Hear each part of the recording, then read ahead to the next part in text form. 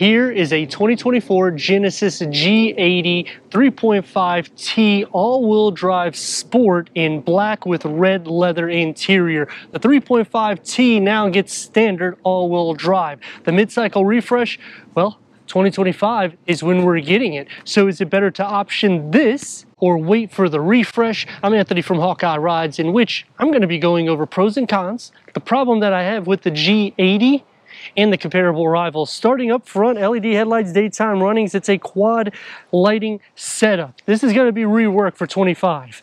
Also the grille, when you go to the sport trim, it's going to be unique. All the other trims will have a different grille texture. The lower is going to have the grille pattern with the gloss black elements and the Genesis badging that flows over the long hood. Now there is two options to the G80. You can get a single turbocharged 4-cylinder with 300 horsepower, and when you're thinking about the Germans, BMW, Audi, Mercedes, that itself makes it the best in class. But what we have here is the 3.5 liter twin turbo V6 that produces 375 horsepower and 391 pound-feet of torque paired to an 8-speed automatic transmission. Going back to the rival perspective, the BMW 5 Series just got a refresh, and they have increased power for the 530, in which it's still going to be less than this at a base trim, and it's going to be more money. You can actually option this engine, this spec, right at the same MSRP as a base 530. When you're looking at Mercedes, same thing. It's going to have the same power output. It'll be quicker than all of them, so you're getting the luxury style backed with performance, so you don't have to go up to the G90 and get that limousine ride or feel, because it's a longer vehicle, giving a little bit more space than this for the rear occupants, but this slots in between that and the G70, so it's kind of the sweet spot, and it's achieving 17 mpgs for the city with 25 mpgs for the highway, 19-inch wheels. It's a multi-spoke setup. For 25, they will have a new wheel design, and not only are we getting a 4-wheel independent suspension, but we're also receiving an electronically controlled suspension with road preview. The technology of that is in $100,000 vehicles, and you're getting this in the $60,000 price point. Quad LED taillights, and the lower gets a dual exhaust outlet, and I like that they have the bumper guard. It has the little Genesis badging, and it flows into the Genesis script with the trunk lid spoiler, so it keeps a sporty exit. Now for the 25 model, the rear bumper will be reconfigured, the lights, and for the sport trim, it's going to look a little bit more sporty. Now going to the question, is this better to option than a 25 model? I like what you're getting as a package. Anytime you do a refresh, just like BMW, Mercedes, and Audi, the price increases a significant bump in which you lose that sweet spot. So I'm more curious to see what the pricing is. As for styling elements, it will look a little bit more athletic, but when you're thinking about the G80, you're starting to want more of a luxury look instead of a sport look blend, in which now they're transforming all of their vehicles to look like the Germans, which to me is a big problem because it shows an identity crisis, which Genesis doesn't have at the moment, because they set themselves apart with the quad lighting setup and putting it on the side profile. And when you go into the 80 and 90, you get that presidential drive for a fraction of the price. Power liftgate going inside to the cargo, in which you'll have some storage cubbies on the side here when you pull up the nets. Underneath the floor gets a spare tire with the battery, and you get a pass-through. And because people get locked in their trunk a lot, you have the kill switch right here, so that way you can get outside if you need to. This is a twin turbo V6. Let's go inside, start it up, so you can hear that exhaust note.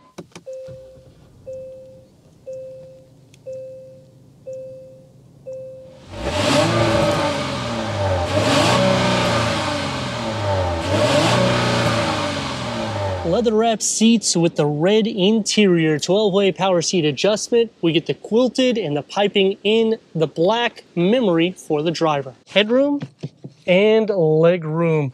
Both the driver and the passenger have the same amount of space, which is not necessarily common in vehicles nowadays. Usually the center cluster will bulge out, or the actual floor will kind of come upwards. The dashboard gets the aluminum inlays, and it's going to be more sporty, housing the 14.5 touchscreen with Apple CarPlay, Android Auto, Sirius XM, AM, FM, streaming Bluetooth audio.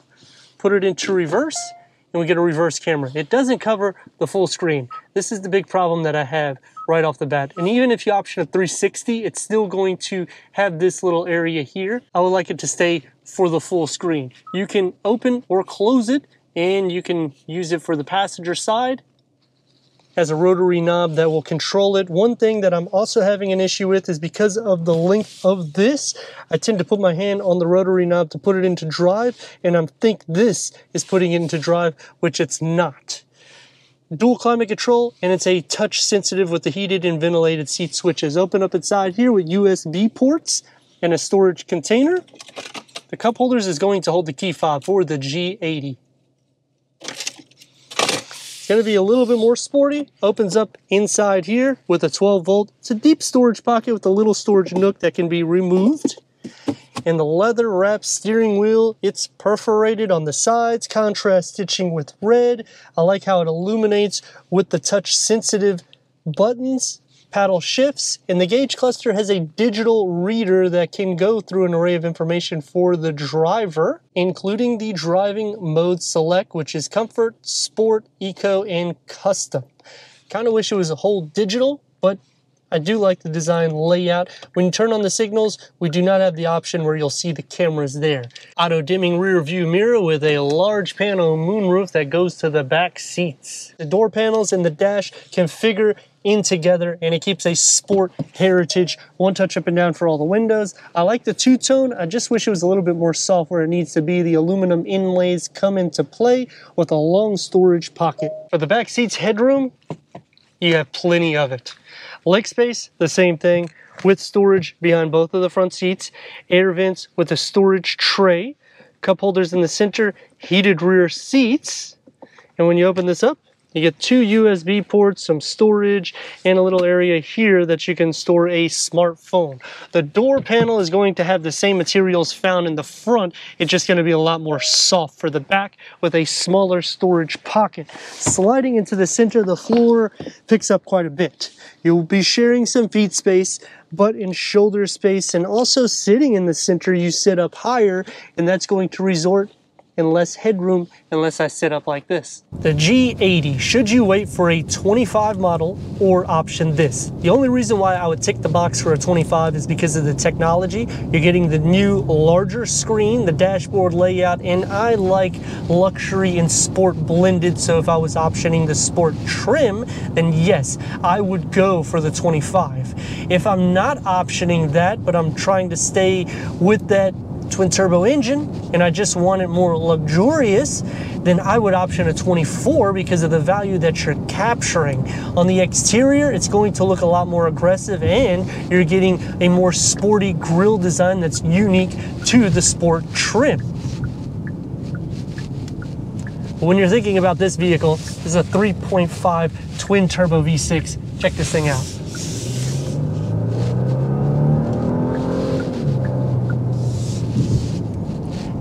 And what people don't understand is how quick the car really is for a 60-ish grand vehicle, because comparing it against BMW, Mercedes, and Audi, you're saving $10,000, $20,000, $30,000 to get something similar with horsepower, torque, and 0 to 60 numbers. Now, it's not going to be airtight like a 50-50 weight distribution because this is also a longer wheelbase than the G70. However, when I'm thinking 5 Series or E-Class, this is saving me $10,000, $20,000 that I can go on a vacation. And if I want to go electrified, I can do so. I'm not going to get the best range, but it's pretty decent in the charging times, and it's still quick on the 0 to 60s, and anything comparable to that is going to still be probably $10,000 to $20,000. Because if you go into the 5 Series and you tick the box for the M60, which would be the top variant for them, that's going to be $90-some thousand. The electrified G80 is around 77 fully loaded. And that's going to take me to some pros and cons. Starting off with the pros, you already know the value that you're getting, the luxury that's captured. It's a smooth drive, quiet in the interior. The cons is when you start hovering near 70 grand, I would like to see more power seat adjustments. I would like to see massage seats, standard memory seats for the passenger, and don't do like they do and don't disqualify the passenger by neglecting to give the same power seat adjustment as you do the driver going up the trims. I'm not a big fan of adding the features to these vehicles because it increases it significantly, but look at the performance yet again.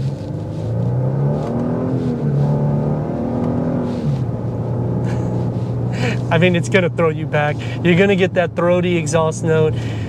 It's not as good as the 5.0 V8 they discontinued. That engine was awesome, but this engine is more refined in the sense of quicker and better MPGs. The big problem that I have starts off with we're getting a mid-cycle refresh, and I feel like brands should just skip a year. Therefore, not making it such a nickel and dime type of thing, because what's going to happen is people are going to want this vehicle, or they're going to say, you know what, I'll wait. But the ones that come in for this car at the dealership are going to say, what kind of discount can you give me?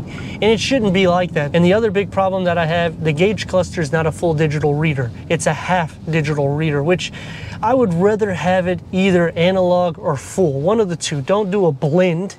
And then when you're doing the reverse camera, why are we not getting a 360-degree reverse camera standard? This is a Genesis, it's not a Kia, it's not a Hyundai. Why are we not getting a standard wireless charging pad? Why are we not getting wireless Apple CarPlay and wireless Android Auto? I understand that the 25 model will get a refresh, and more than likely this is going to be taken care of, but I want this variant. Maybe I don't want to wait. And then in the back seats, to use the heated seats, this is another area that needed to be configured, and hopefully they take care of it. You have to fold down the armrest to make it kind of like a 2-seat in the back instead of the 3-seat that it is to utilize it. Or you have to tell the person that's sitting in the center, can you move so I can just hit the switch? Just simply put it on the side for the door pocket, or in the center like every other automotive industry. And another pro is the touch sensitive for the dual climate control settings, heated and ventilated seats, which will change the color of the seat to blue or red, and the heated steering wheel, because everything is where it needs to be. The steering is light, so for the everyday drive, it's comfortable. Even with these wheels, going at a higher or slower speed, it goes over imperfections smoothly. The suspension is soft, the seat cushions are good. I would like to see at least manual cushion extensions because I'm in the G80, but when I'm thinking about the rivals, hands down, this is a deal. But let me know your thoughts in the comments, and if you're new to the channel, consider subscribing. Check out the next video, merchandise, website, and Instagram. Leave a comment and a like, and I'd like to thank Genesis of Newport Richey for giving us this 2024 Genesis G80 for our car review.